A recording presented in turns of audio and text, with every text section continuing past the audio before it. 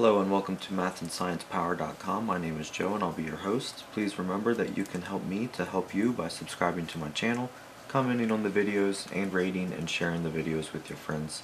Also remember to visit us online for a complete listing of our videos. Okay, let's start our discussion of friction with a simple example. Here I have an eraser for a whiteboard, and in order for me to slide this eraser across the tabletop here, I have to apply some force. And it should be observed that there is some force opposing me from pushing here, and that force is called the frictional force. And the frictional force is some force acting between the eraser and the tabletop. And the frictional force is always opposing the motion of the eraser. In other words, if the eraser is moving this direction, the frictional force is opposing me going back the other way. Now let's add some more mass to the eraser, like with my cell phone here, and you'll notice that the eraser is harder to push. I have to apply more force to get the eraser to move. And even still, if I add more mass, say with my calculator, and now you can see it's even harder to push. So it could be said that the frictional force is proportional to the mass. They vary directly. In other words, if the mass increases, the frictional force also increases. Now we should also notice that when we first apply the force to the system, when the block is stationary, it takes a certain amount of force just to get the block started. But once it moves, the force required to keep the block moving decreases. So when the block is at rest, it takes more force to get it started, but once it starts, we don't have to apply as much force to keep the system in motion. So those are a few things to keep in mind as we discuss friction. Now let's take a look at an example where we have a tabletop that is level with the ground, and there's a block on this table, and it has a mass. And let's say that we know the mass to be 10 kilograms. Now if this block has a mass, it must therefore also have a weight, and the weight of the block will be equal to the mass of the block times the acceleration due to gravity.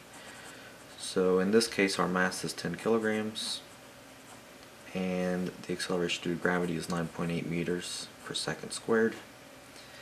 Therefore the weight of this block must be 98 newtons. Now because of Newton's third law, every force is met by an equal and opposite force. So the weight of this block is met by the force of the table, which is keeping the block up off of the ground.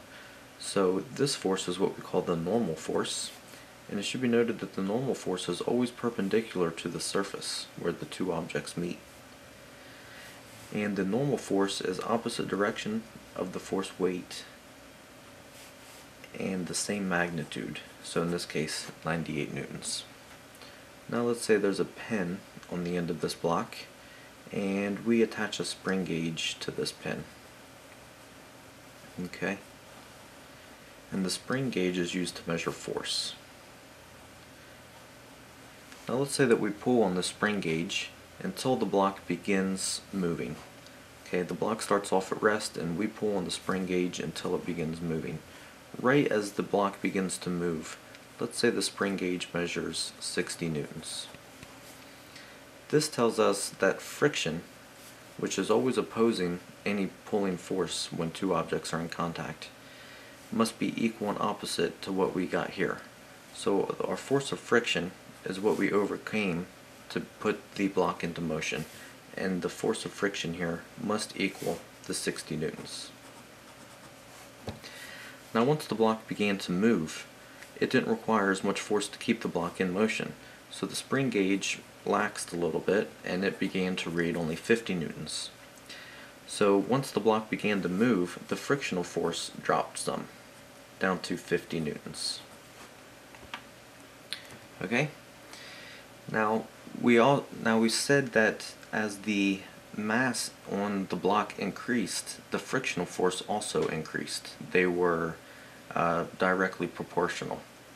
So when the frictional force increased, the mass of the block increased. And since the mass of the block was increasing, that means the weight was increasing and the normal force was also increasing. So what we can say is that the frictional force is equal to some proportionality constant, which we denote with the Greek letter mu, times the normal force. Now there are two different situations for friction. One was when the block was stationary and we began to put it in motion, and the other was after the block was already in motion. So here we're going to call this the coefficient of static friction. This is before the block began its motion. And we can say the same thing about a coefficient for kinetic friction. This is after the block was already put into motion. So in our example, we want to determine what is the coefficient of static friction. Well, to solve for that, we need to divide both sides by the normal force so that these will cancel, and we get the frictional force divided by the normal force equals the coefficient of static friction. So in this example, our frictional force for the static friction was 60 newtons. The normal force was 98 newtons. And therefore our coefficient of static friction comes out to be 0.612. And notice that newtons cancel here, so our answer has no units. This is just a proportionality constant. In other words, if we know the normal force and we multiply by this proportionality constant, we can find what the frictional force of static friction is for this block in this table. Okay? Now for the kinetic friction, the frictional force was only 50 newtons. Or I'm sorry, let's divide both sides by the normal force first.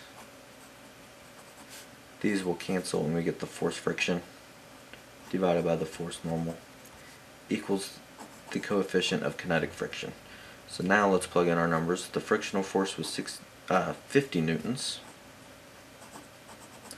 The normal force was still 98 newtons.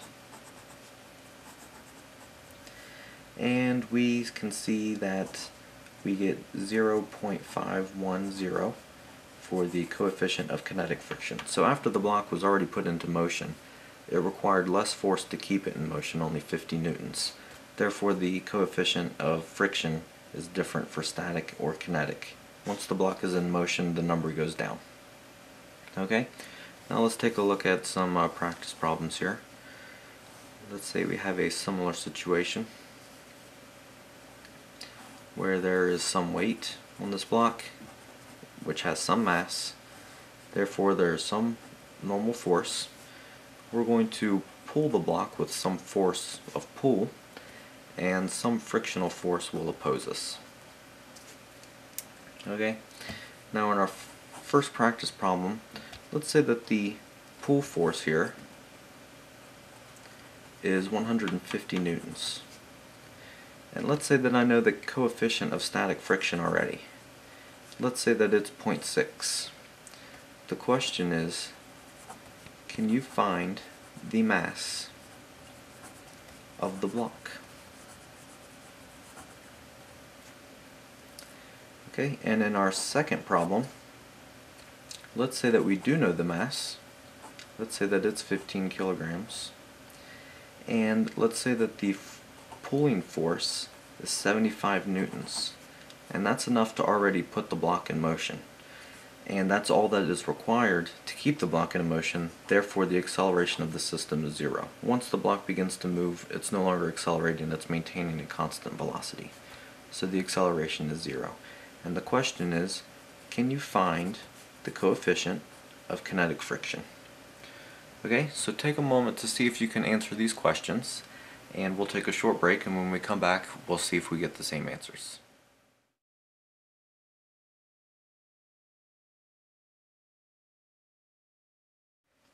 Welcome back to mathandsciencepower.com. My name is Joe and I'm your host. Please remember that you can help me to help you by subscribing to my channel, commenting on the videos, and rating and sharing the videos with your friends. Also remember to visit us online for a complete listing of our videos.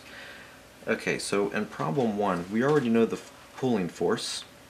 We know the coefficient of static friction between the two materials here, and the question is, can we find the mass of the block?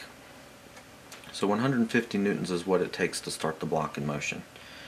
So if the force of the pull in this case will have to equal the force of the friction, since that's what it takes to put it in motion. So we know that the force friction is equal to the coefficient of static friction times the normal force. And I need to solve for the normal force here. So I need to divide both sides by the coefficient of static friction, and these will cancel. And what we will get here is the frictional force is equal to the pull force, which is 150 newtons. The coefficient of static friction is 0.6. And when I divide these two out, I get 250 newtons. So if that's my normal force, the force of the weight must also be equal. There are equal and opposite forces here. So that means that the weight of block A is equal to 250 newtons.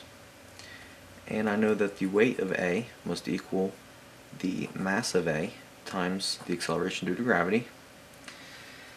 And therefore, if I divide both sides by G, I can see that the mass will be the weight of A divided by G. So the weight of A is 250 newtons. G is 9.8 meters per second squared. And when I divide these out, I get 25.5 kilograms. So the mass of the block A is 25.5 kilograms. Okay, and in problem B, we already know the mass and we know the force of the pull. And we know that the acceleration of the system is 0. So the force of the pull must be equal to the force of kinetic friction. And we are trying to find the coefficient of kinetic friction. So I start out, since I know the mass, I can find the weight of A, because the weight is the mass of A times the acceleration due to gravity. So the weight of A is equal to the 15 kilograms, that's the mass, times 9.8 meters per second squared, that's gravitational acceleration. And therefore we get that the weight of the block must be 147 newtons. Now since the weight is 147 newtons, the normal force must also be 147 newtons. Okay? Now what else we know is that the frictional force is equal to the coefficient of kinetic friction times the normal force. Now in this example, again, the force of the pull is equal and opposite the force of friction. So I already know the force of the pull, which means I already know the force of the friction. And we're trying to find the coefficient of kinetic friction. So let's divide both sides by the force of the normal, which is what we just solved for. And we will get the force friction divided by the force normal equals the coefficient of kinetic friction. So the frictional force is equal to the pull force, which is 75 newtons, divided by the normal force, which is 147 newtons. And this will give us the coefficient of kinetic friction. So I get the coefficient of kinetic friction is equal to 0.51. And again, no units because the newtons cancel, and this is just the scaling factor. Okay, for mathandsciencepower.com, my name is Joe. Thanks for watching.